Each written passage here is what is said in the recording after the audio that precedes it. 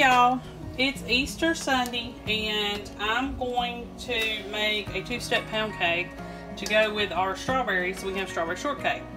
So why don't you follow along with me and let's see how we do this. Alright, so you need to preheat your oven to 325 and go ahead and grease your tube pan if you're using an angel food cake pan. I'm going to just use some loaf pans. So I have those set aside and sprayed down with some cooking spray and they're waiting, okay? First thing we need to do is we need to measure out 3 cups of sugar. If I can get a hold of it. 1.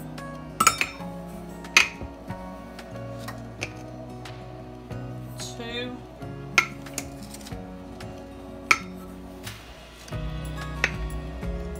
3. Go ahead and run your whisk in it a little bit. Make sure you get all the lumps out. Alright. And you're going to add to this 2 cups of butter softened. And that's 4 sticks. I know it's a lot, but this is a pound cake and you usually have a lot of butter, sugar, and eggs with these. So that's just the way it is. So we got our sugar in here, our butter. Now we need 6 eggs added to it. And we go ahead and add our vanilla, which is 2 teaspoons.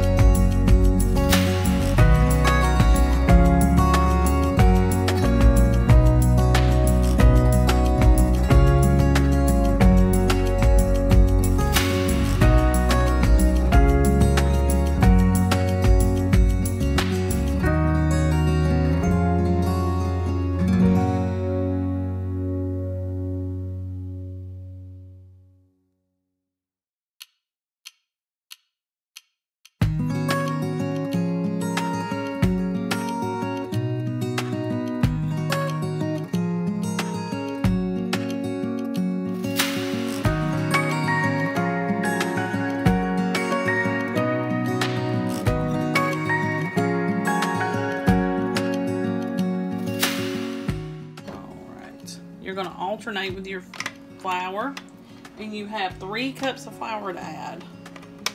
And you're going to alternate with that and your milk, 3/4 of a cup of milk.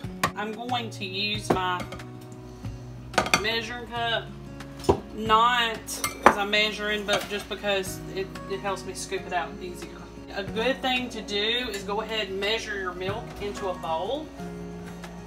And then that way you just pour from a bowl instead of trying to remember if you put the right measurement in.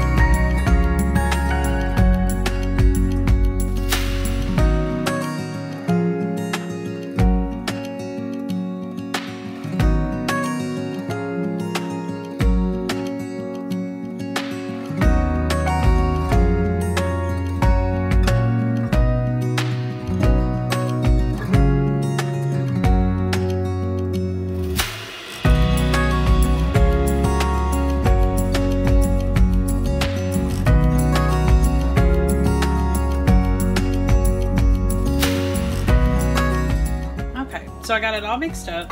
Here are my loaf pans. And I'm just gonna fill them up. And you probably need to set something underneath these when you put them in the oven just to save a mess.